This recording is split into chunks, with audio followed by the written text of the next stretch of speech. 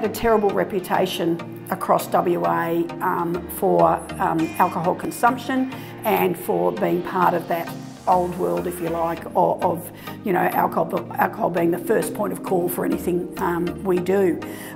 Subsequent to that, I did find out the players were also sick of being seen in that light, and we're really pleased that we got a partnership off the ground. So I wanted to find out what Healthway was trying to achieve, talk to Healthway about what I wanted to achieve and see what we could do together. You know, it was really good to go and have really frank and open discussions with Healthway at the time, and knowing we were going to do something to help Healthway deliver their message, and Healthway were doing something to help us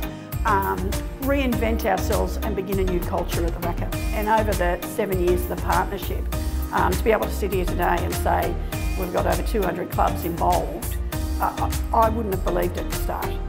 It's just amazing, and the initiative the clubs are taking now on understanding that, but also how it's opened their eyes to other things that may be detrimental to their club members.